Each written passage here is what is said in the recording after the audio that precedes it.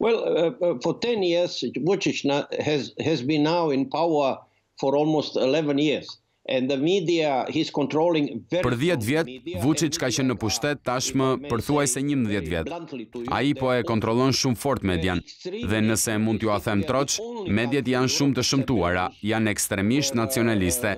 Jemi madje vendi i vetëm në Evropë, përveç Bielorusisë, ku funksionon media zyrtare ruse si Rusia Sot e me radhë.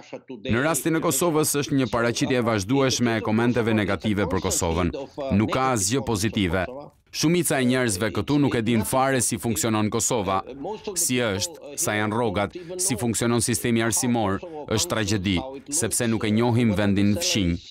How the educational system functions, it's a tragedy that it's a neighboring country, Është fqinj i ngjitur. Next door neighbor, and it's awful if you know nothing. So Vuçiç is feeding Shumë i afërt dhe është e tmerrshme të mos dish asgjë. Vuçiç po e ushqen nacionalizmin ekstrem kundrejt Kosovës. Kohët e fundit kam thënë në një nga të paktat media liberale tek e përditshmja Danas, kam thënë që mënyra më e sigurt për të bërë lider politik, një person i rëndësishëm politik, është të flitet për Kosovën dhe të thuhet që nuk e jap Kosovën.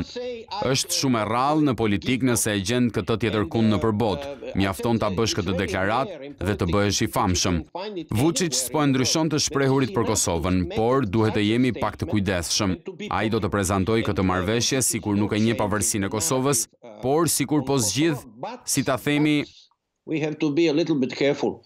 He is trying to present this agreement that like it's not recognize independence of Kosovo, but like resolving how to say Mosmarrveshjet. some problem.